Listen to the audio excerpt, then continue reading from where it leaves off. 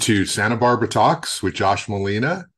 Don't adjust your screens. It's such a pleasure today to be here with Second District Supervisor Laura Capps. And I make that comment because I've been talking to Supervisor Capps for a while about being on the show, and I'm so happy that we finally have been able to make it work with our schedules. And Supervisor Capps, you're such a esteemed member of our community and a longtime school board member, and you've done so much stuff in politics and the White House and Washington, D.C., and now you are a member of the Santa Barbara County Board of Supervisors. So I'm really looking forward to having a conversation talking about all these really important issues that we all care about.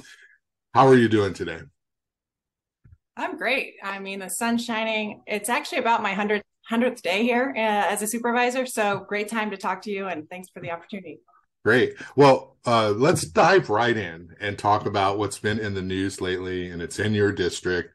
We've had these tenants in Isla Vista receive eviction notices at CBC and the sweeps. It's referred to Core Spaces as the company that purchased these apartments. Yep. And we know the Daily Nexus kind of broke the story at UCSB about these eviction notices coming. And so all the media were writing about it. We're talking to the tenants. And this is a huge deal. This is anywhere from several hundred to more than 1,000 people who are going to be affected through this new thing we're hearing about, rent eviction. So can you talk to me about your response, your reaction, your thoughts to all these people in our community having to find new places to live in a really short amount of time? Yeah, I'm outraged, and thank you for your reporting on it. We're actually talking to people. I mean, these are real people. These are this is their lives.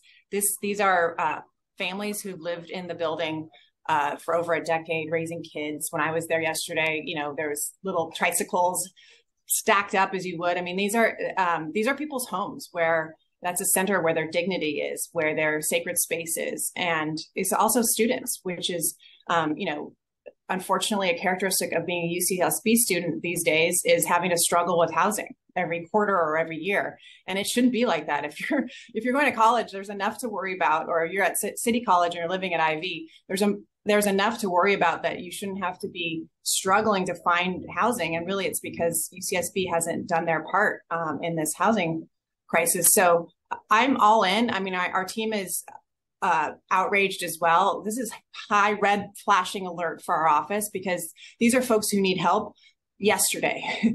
They are scrambling yesterday trying to figure out what to do with this eviction notice. And, it's just, as you said, this out-of-state company that has no connection here to our community. And so it really strikes at the heart of our housing crisis and our poverty challenges all rolled in one. But the immediacy for me are these 500, 600, 800 people that need help right now. Yeah. I saw you out there when I was doing some reporting. You were walking and talking to a lot of the tenants. What did you hear on the ground? What kind of things did they tell you? Because when I talked to the company, they're very non-emotional about it. They said, we're going to do everything that the law allows, and we're going to give them an opportunity where no one has to leave immediately. Kind of cold. What did you hear coming from the mouths of the people who live there? Their stories. And thanks to I have an awesome team, Chris Henson, Jordan Killebrew, Daniela Aguirre. We were all out there. We went to every single door, 264 yesterday. And because we wanted to get them the information as quickly as possible. And we talked to many of them, and their stories were just heartbreaking and so different too. The sophomore on her way to class who's sort of deer in the headlights, like how to deal with this new challenge that she's got to be presented with, to the mother who only spoke Spanish. Thankfully, Daniela, is a Spanish speaker. She's essential to all of our work. And she was able to, communicate well with this poor person who, tears in her eyes, telling us how she just signed a new lease for $4,000 a month. And the reason why she did it is because the security deposit was only $800. So she's now getting herself into a bigger hole of a housing situation than she has been, because she's desperate because of this company needing to make money quickly and kicking people out with very little notice. So, I mean, I could go on and on. I mean, tears were at the door. Total confusion. I mean, even the fact that they didn't provide notices in Spanish just shows how out of step this company is, and doesn't, callous is a nice word for it, about the lives of these folks. Yeah. And you and I, we grew up in this community, so we know this, but a lot of people think of Isla Vista as a college town only, and they think it's just a turnover of students who come every year. But that's long been a place for housing for working class families for decades. And there's so many members of the Latinx population that have lived there in the apartments, and all sorts of diverse individuals. And that's been a place that people can rent and find places to live that's affordable, and otherwise in areas that are not so affordable. And so when we talk about this issue, and this is probably what the Chicago company is thinking, this is not just students. Students are bad enough that you would evict students who are trying to go to school, get an education. But this is also families. These are people who have children who go to Isla Vista Elementary School, where my daughter goes. These are not just nameless individuals. These are real people. This is their lives, their community. And to do that without any sort of notice or effort to talk or work it out, or whatever good people are supposed to do when they're thinking about any kind of changes to a building, they have not done that. So I think they're going to run into a buzzsaw of public opposition in Santa Barbara, and they're going to learn fast that people like yourself and activists don't put up for this kind of stuff for very long. No, I know. And I also talked to them yesterday too, the vice president of the company. And, I asked him not to do this. I mean, I just felt as though I owed it to the people I represent to give it a shot. He didn't really know what to do with that question, but he gave me a lot of sort of bland corporate speak about, we're being as amenable as we possibly can, and da da da da da. But he made, when I asked him about the fact that even the bare minimum step of providing an eviction notice in the language that a fair amount of folks who live there could better understand. He sort of said, "Oh, we can look into that," and he confessed that he didn't. He's like, "I don't know much about the demographic," so I was able to share with him about the demographic of Isla Vista, and thanks for characterizing him. I mean, that it's such a special place in our county, and when I realized I was going to have the opportunity to represent Isla Vista and UCSB, it made me all the more motivated to have this job, because it's incredibly unique and has real challenges, and the county is the front line for those challenges. So a few people at the door yesterday, I said, they're kind of looking at me quizzically. I'm no stranger to knocking on doors and have no qualms doing it. So, but it was 8:45 in the morning, and you're kind of catching people off guard. And I said a few times, because they're kind of looking at me like, why are you standing here offering these services? And I said, it's my job to help make this better for you. And I really feel that. And I feel like you're right. I don't think this company knows what they're getting into, because Santa Barbara community is full of real activists and real caretakers. And I hope that people get involved. I mean, now is the time to get involved with legal aid, with Santa Barbara Tenants Unit, with Isla Vista Tenants Unit, with Communify, with all of the good organizations, because this is when they spring to action and hopefully help these lives. Well, good for you. Yes, it's a compliment to a politician from Josh to an elected official, but good for you for being out there quickly and doing it quietly. We ran into each other on accident. You weren't looking for media attention at all. You were just doing the work, and that's honorable that elected official would spring into action like that. Let's shift gears and talk about the other big issue of the day, and that's housing, and specifically the Santa Barbara County housing element. I've written several stories on this, and it's controversial. And in a nutshell, and I know it's an evolution too, and you guys are going to have a meeting coming up, talking about new sites that are going to be added. But in a nutshell, what were we talking about? The county has to build housing, has to find land, zoned land for housing.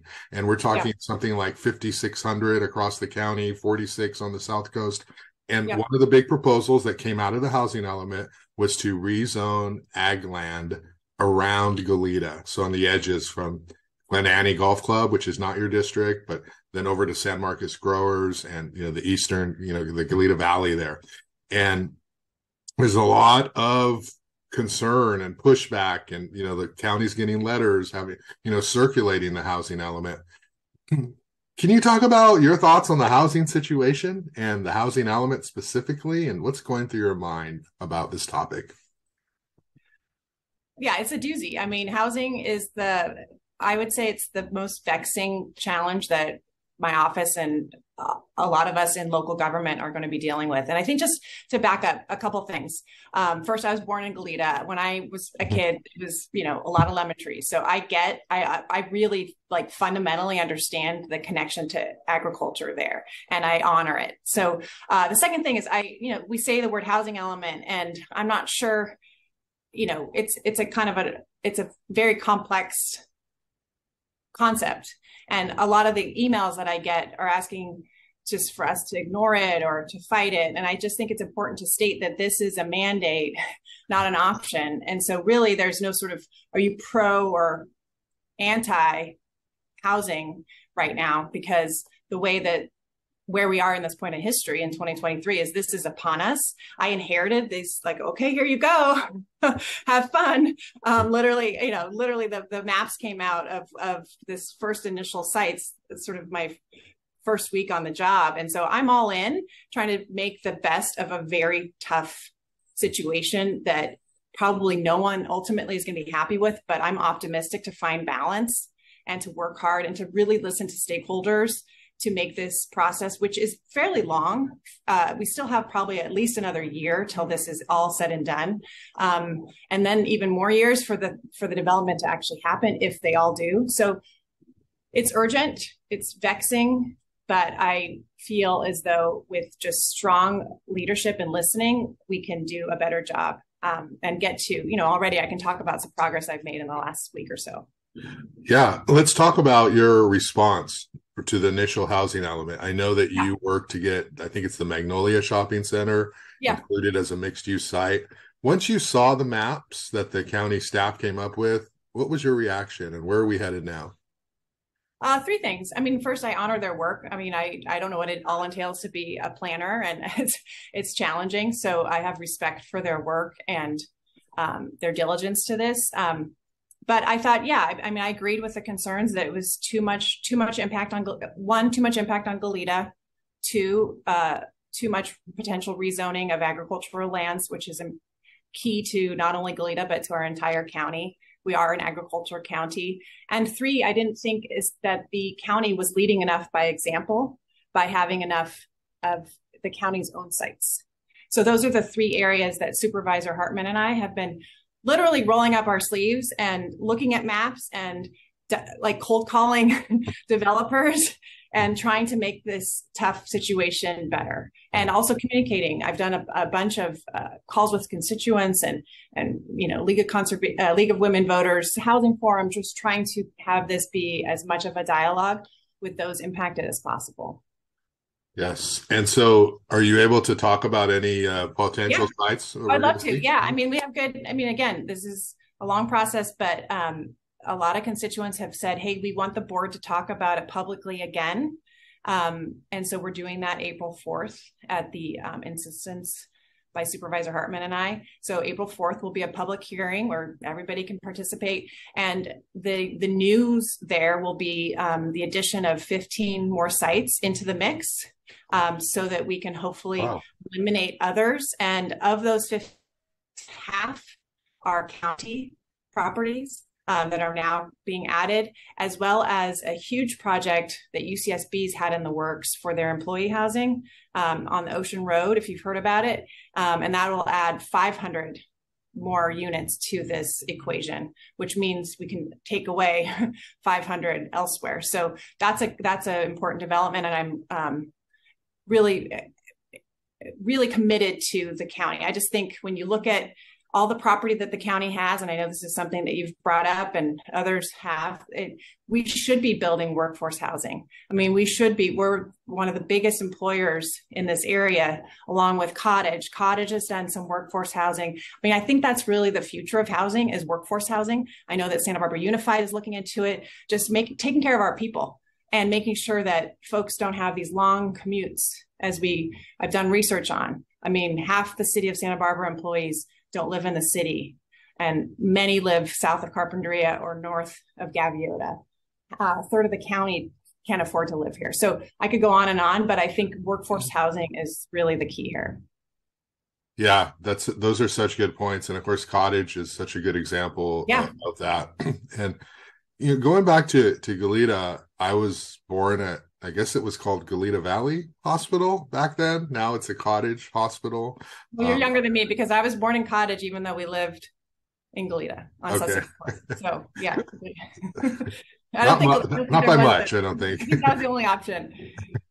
Yeah. So I grew up in Goleta too, and I live in Goleta. And so when I come at these issues, it's from a journalistic perspective, but also just like a history of it too, and like we've had, like, Goleta's built a lot of housing in the last 10 years, and anyone who's been around Stork and Hollister right there, knows it.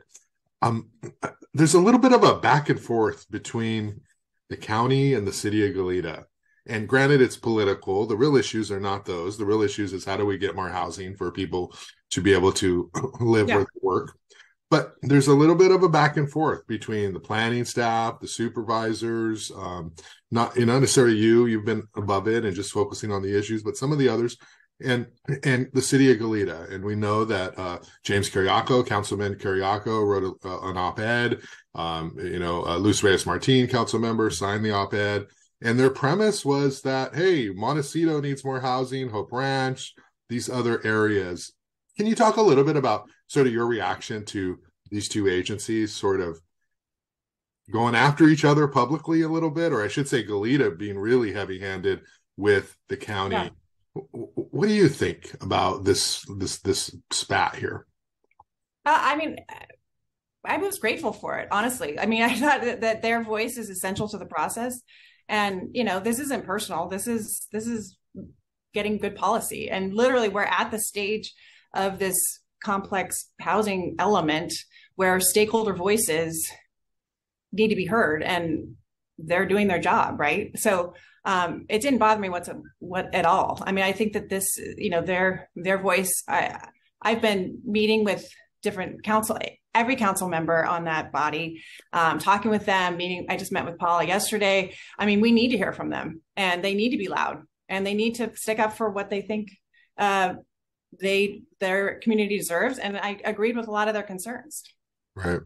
Good. Okay. I mean, I've also been around the block a lot in politics, and I think maybe this is kind of where it helps, because I've been in like sort of intense situations politically, and I have built up a pretty thick skin, working in the White House, working in the Senate, working on campaigns. And so I just saw them doing their job. Right. And I was happy they were doing it. Great. Yeah.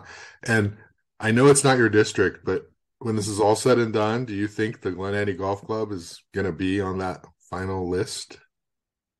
I mean, it's too early to say. I certainly, we've gotten a lot of emails about that in particular. So I know there's a lot of questions about it. I share a lot of those questions, but we'll see what happens. We've got a long way to go on this. And I just think it's important for people to, to know how to engage, and also for people to understand the process. I've found that has been an element of this, that if I can just explain to, I actually call people when they email me and say, can I just walk you through this? Because if you don't, it's one thing to be upset about something, but that if you also don't understand what's happening or how it's happening, or when it's happening to you, that really exacerbates the feelings and the intensities. Mm-hmm.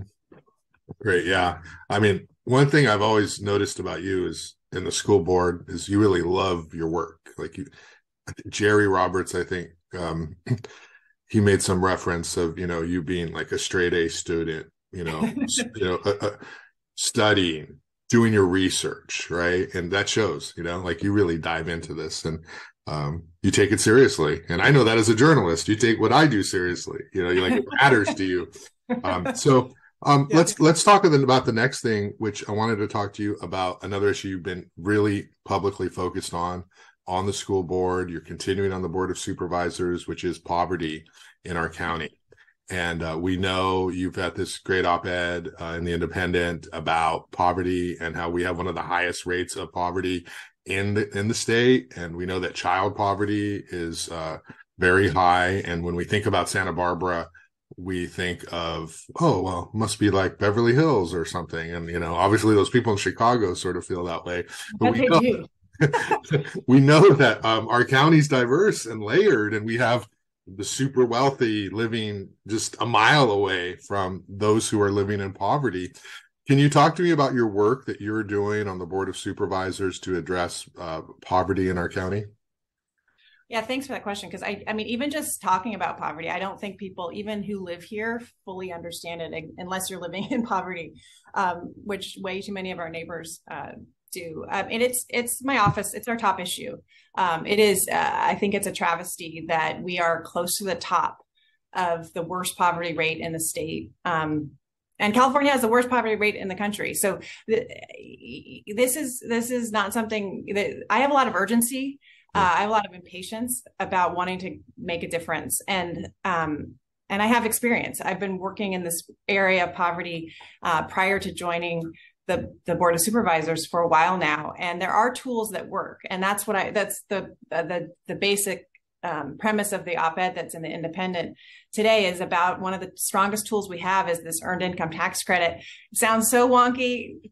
Don't turn off your screens when I start talking about this, but I talk about it a lot because it's one of the best tools we have. And literally it's a cashback program that rewards work for our lowest minimum wage and slightly above workers. So if the women and men who are actually feeding our children in our children's school file their taxes, they can get up to $2,500 back, which if you're making about $30,000 a year, that is very significant money. And it's an important federal program that started literally by President Nixon.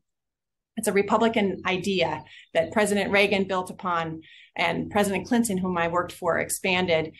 Governor Newsom has done a ton to expand it here in the state. And it just gives people that extra cash when they file their taxes, if they do, that helps them pay for rent, not have to be evicted, pay down their credit card bill that they're paying huge interest rates on, et cetera. And so it's really a lifeline. And in our county, we're reaching about 75% of the people who have earned this tax credit, but we're missing 25%. So now that I'm in the county, where we have a Department of Social Services and I can work with these nonprofits, we're just working to get that number up to 100%. Mm-hmm. And when I say that number, it's actually 12,000 people that aren't getting those hundreds or potentially thousands of dollars every year that they've earned. So it's a very tangible way to keep people from having to, live in their car or to make ends meet in this chaotic world when you're living in on that level of financial insecurity. Yeah. So walk me through that again about what are the barriers? So if somebody qualifies for this, what are the reasons that we still have 12 or 13,000 people who are not receiving it? What's happening on the ground? That's literally the $1 million question. You only receive the credit if you file your taxes. But when you're making low income about that much, you don't owe any taxes. So you're not required to pay any taxes, to file your taxes. Yeah. And so I relate it to like volunteering to do a root canal that you don't have to do. You would never do it, right? If you don't know that you're going to get money. So because taxes it's not easy. It's complicated. It takes about 45 minutes. There's some stigma about potentially putting down your ITIN number or your social security number. There's fear potentially among some in this population about that level of interaction with the government around your finances. And so therefore people they don't know about the taxes, the credit and the money they could be getting back. And so they don't file it. And so it's really working with community centers and churches and promotoras, people who have trust, to say, hey, let me help you file your taxes. And then, then you get this cash back, which can, again, just be a lifeline. And there's also predatory. I mean, there's different financial institutions that folks get burned by because they offer sort of free taxes, the big H&R Block or other ones. I don't want to, malign these companies, but so there's also that piece of it of sort of people might have been burned in the past. And so they're not filing their taxes, but literally money is just, it's also, fiscally responsible for us because it's state and federal money that goes right into our county. And we're kind of leaving it on the table. And I want to put it on the table of people who need food, need to take care of their kids. Yeah. Let me just ask you about that passion and that interest of yours just as a person, because, I've been covering politics for a long time, and usually you hear elected officials talk about individuals and groups who also have a benefit to them, and maybe in terms of campaign contributions or support. You don't hear a lot of elected officials advocating for people who are living in poverty, because there isn't a direct link there of what's your payback going to be, right? Like, how are you going to... A lot of lobbyists for poor people, right? Yeah, how are you going to turn that into campaign dollars next time you run? Right. So I know. In my perfect world, there would be the lobby for poor people would be much bigger than the NRA. Exactly. So where does that come from, Laura? Like, have you always been just like, that's been an issue of yours, or going to DC and sort of seeing, like, where does that come from? I mean, it's got to be my parents. I was lucky to have so much, privilege and love and nourishment. And it's just a very loving and comfortable household. But I always was keenly aware, thanks to my mom and my dad, about those who were suffering and those who deserved compassion. And I think it stems from our faith, and they were never satisfied at just sort of being happy about what we had, but really wanting to give back. And I do believe it's from both of their faiths that then was, I was exposed to from an early age of just really caring about your community and that connection to being a person of faith and the least of us that need help. And then, I'd had the honor of working for people like Senator Ted Kennedy, who was just, talk about privilege, but so compassionate and so progressive in wanting to, have Medicare for all and raise the minimum wage. And so that's really where my values aligned with the tools that can really help people have a better life. And because I do believe that poverty is a policy choice. I mean, we actually know it works. Like Social Security is a great example. That was started, generations ago. That has helped so many millions of seniors stay out of poverty.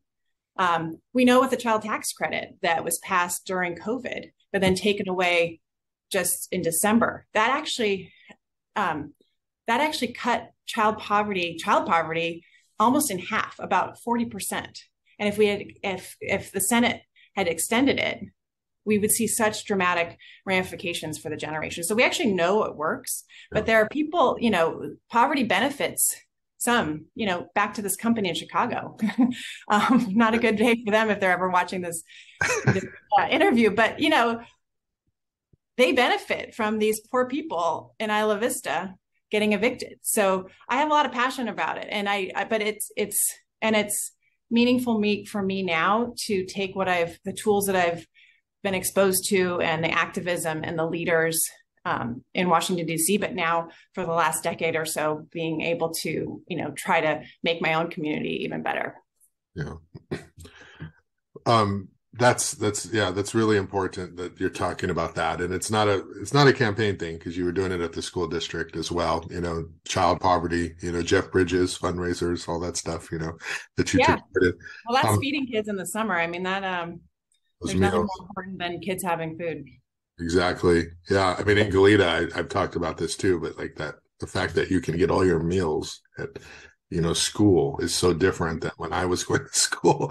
It's just like the most heartwarming thing you can see is feeding a child who needs, who Yeah. needs food, and it's good food, So I wanted to ask you, going back to some of the county policy stuff about cannabis. There's been some stories lately and some meetings about cannabis revenues. There's a shortfall in what the county was expecting, something like $10.1 million. And we know cannabis has been this huge issue. It was a big issue in, one of your earlier campaigns. And not just you, there's a lot of people who have lots of concerns about why are we the cannabis capital of the world now? And why is that? How did we get here? And it was supposed to be the promise of cannabis revenue was going to be, we're going to pay for law enforcement and all these services. And here we have a revenue shortfall. So what's going on with cannabis? Did the county mess up, or is it we got to take the long view here? What's your perspective?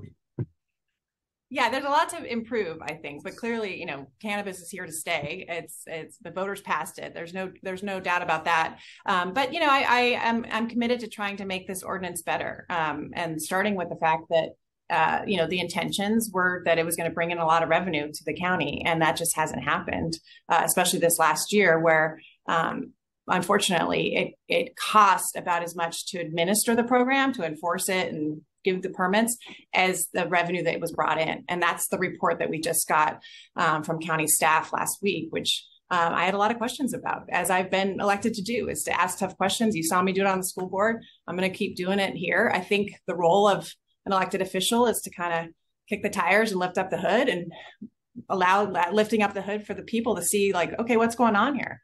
And so with cannabis, my main concern is really on the fact that the revenue is down so low.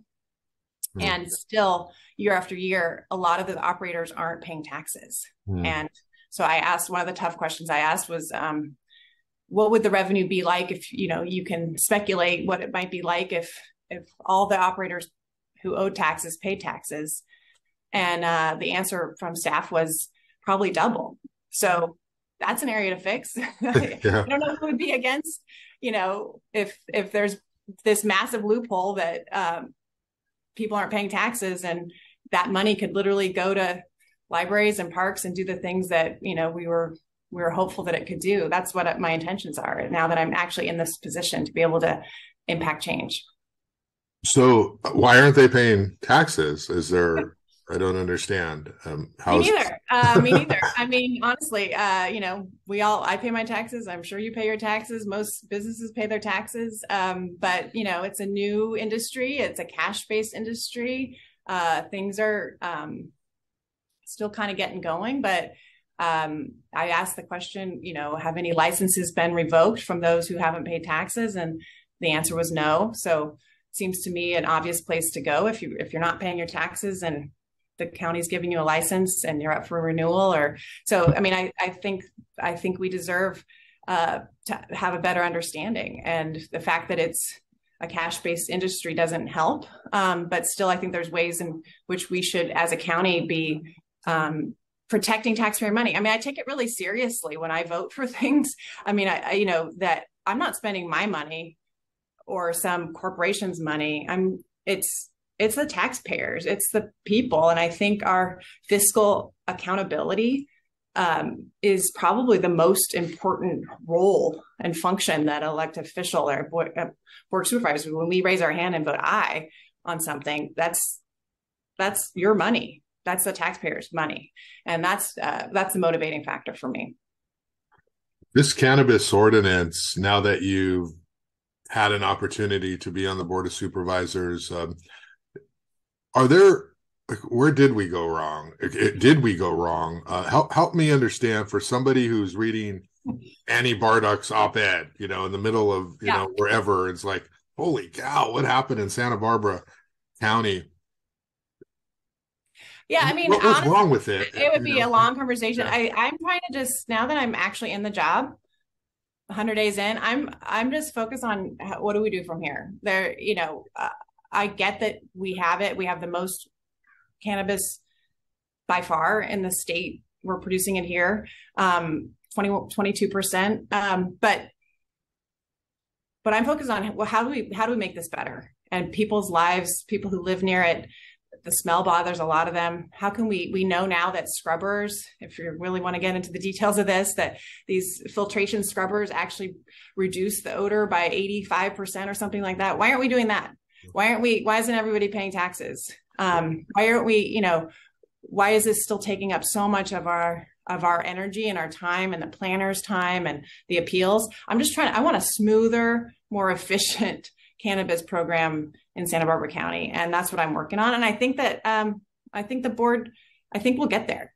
Mm-hmm. Okay. And I have a lot of energy. I mean, I will say, there's been so much focus on it, I think at the expense of housing and poverty and other things, that people are kind of tired of it, but I have fresh energy about trying to remedy some obvious things to me. And again, I'm just starting with the taxes. Right. Okay. And then last thing, if we have a shortfall, how is the county making up for that? Are services going to be affected, or is it just like we'll use some reserves or shift money? Or no, that was one of the points I made, is we don't want people, now that there's a shortfall last year, to think, oh no, this cannabis funds aren't going to pay for the things that, libraries and things like that. But no, they're just rolling it over from previous years when things were better, and hopefully they'll get better again. I'm certainly rooting for that. I don't want this to be the situation where it's barely paying for itself. I want to be able to do a lot of things with the funds that we were promised we could do. And that's the goal in trying to get folks to pay their taxes. Yeah. 2023, we want people to use more cannabis so we can county have more money. But that, like you said, look forward, not back. Okay. Supervisor Capps, let's just back up a little bit here. Yeah. You obviously have a very prominent name in town. Your mother, Lois Capps, was super high profile, beloved nurse, elected official. Walter Capps, professor at UCSB, member of Congress. And so you have this in your blood. I can't imagine what it was like growing up and having those kind of conversations all day around the kitchen table. It is who you are. And you can tell that you're not faking any of it, and you take it very seriously. So here you are, you're on the board of supervisors. You're 3 months in. What's it feel like for you? Walk me through how you're enjoying this process. Oh, it's an honor. I mean, I finally, I'm really doing what I am passionate about doing, and it all makes sense for me to be, to be in the community that I love so much, that I care so much about, where I'm raising my child, where I was raised, to work with such great people. And then the issues, I hope you can hear, the enthusiasm and energy and kind of impatience I have about tackling some of these hard things. I mean, the county really is on the front lines of people's quality of life. The way I like to think about it is we keep people safe, we keep people together, and we keep people's, spirits up. I mean, if things are working in your community, if you're happy with your neighborhood, if you're, we just went through all these storms, and thankfully no injuries and no deaths, because of our emergency response. I feel every day, in this beautiful place where we live, that I get to be doing this job. I'm immensely grateful for the path that I was put on and able to do this now at this time in my life. And I have to admit, on Tuesdays, and sometimes in the back of my head, I'm thinking, I wonder what Laura's going to say on this issue. And then I remember, she's gone. Do you miss the school board? Do you keep an eye on that? What is your connection to what's happening at Santa Barbara Unified these days? Yeah, I'm so grateful for the 6 years I had on that board. I miss them. Yeah, I miss the women. They were mostly women I worked with. We had an awesome board. And I talked to them all the time. I also just, it was an intense experience. I mean, you covered it. To be on the school board during a pandemic is a kind of experience in politics that you will never replicate, just with all of that and masks and vaccines and all that, but it taught me a lot. And I think it really only prepared me for this job and the breadth of this job because of the just all of the different issues that we were dealing with. So I keep track. I don't watch on Tuesday nights. I'm happy to have my Tuesday nights back. So it's just me I'm still there. I think it's much more civilized to meet during the day. I get why they have to meet at night for working folks to participate, but I'm a morning person. Like, I've been up since 5:30 this morning, and it's way better for me to be up on the dais at 9 a.m. as opposed to 10:30 at night. So I'm happy about that. Yes. Yeah. Well, speaking of, how is Oscar doing? You are a mom. You have your elected official. You previously had your consulting firm. You're raising a young son, and Jerry Roberts tells me he sees him out there on the pony baseball field. How is he doing? And can you talk a little bit about sort of like work-life balance with this, being in that role? He's the best job I have by far. It's actually pretty easy. I just had his parent-teacher conference yesterday, and his dad and I walked out, and we were like, "You make our job pretty easy." He's a great kid. He's a great kid. He's just he's really compassionate, and he always sticks up for the underdog, and that's the thing I'm probably most proud of. Yes. Well, who knows what the future holds, for him growing up, with you and your household. Definitely not politics. He's clear about that. He's pretty into music. So, no crystal ball, but that's where I'd see at this point where he'd go. Last thing before we wrap up, you have worked on the national stage. You've talked about being a speechwriter, and correct me if I'm wrong here. You worked for former President Clinton, John Kerrey, I believe you worked for him as well. And so you've been on that big stage, as you mentioned. You know what it's like. You've been, talked to national media. Nothing really intimidates you. You've seen it all. And here you are choosing to give back to the community that you grew up in, right? You could be doing a whole bunch of other things. But when you look at the national picture, the national stage that we're in, and, is Trump going to get indicted, and all this stuff it's so embarrassing. It's the federal national, the Supreme Court decision, reversing Roe versus Wade, how much of your time do you think and worry about what's happening in DC and the politics? And, for people who are just fed up and frustrated, what do you say, just as somebody who's been there? I mean, how can we not be frustrated and fed up? To answer your question, I try to limit that exposure. I think that's better for our mental health at this point. But I can't not, care about the issues. I mean, gun violence is top of the list. And what's wonderful about where we live is that we can have an impact locally.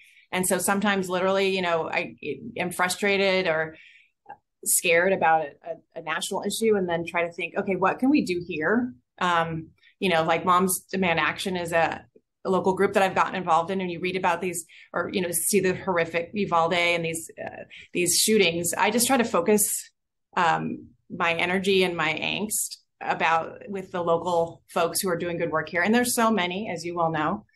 So that's kind of a coping mechanism, but also just a way to channel the energy. And I recommend it. Yeah. Okay. Well, I appreciate your time, Supervisor Capps. This has been a really enlightening interview and conversation. And thanks so much for taking time to share with your constituents and my audience all the stuff that you're working on. It's certainly an exciting time for you. And there's so much work to do and so much opportunity for impact. So thanks a lot for your time. Yeah, let's do it again, Josh. Okay. Thank you. Have a great day. Thanks.